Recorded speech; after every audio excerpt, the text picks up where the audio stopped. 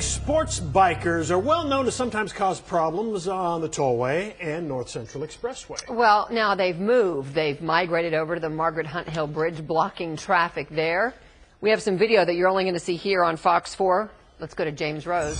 Tell us what's going on, James. Well, Heather and Steve, all the stunting and commotion happened here on the Margaret Hunt Hill Bridge last night about 10:30 in the eastbound lanes. Now, Fox 4 photojournalists captured this video. More than 50 bikes stunting in the middle of the bridge and bringing traffic to a stop. Nearly 30 cars were backed up in traffic. Moments after spotting the Fox 4 News camera, the bikers took off. A woman who's a member of a bike club called Local Biker Buddies was outraged after seeing this video. Lady J says that kind of behavior is not okay.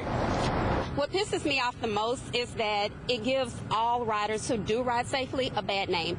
It makes us look as if we're all out here stopping traffic, doing wheelies, riding, speeding in and out of traffic, and that's not the way that it is.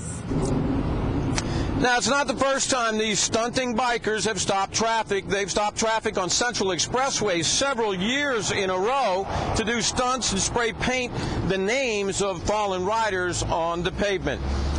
Dallas police say they're looking into this incident here on the Margaret Hunt Hill Bridge, but they will not comment further. The Dallas Sheriff's Office and DPS says this is not their area to patrol. Steve?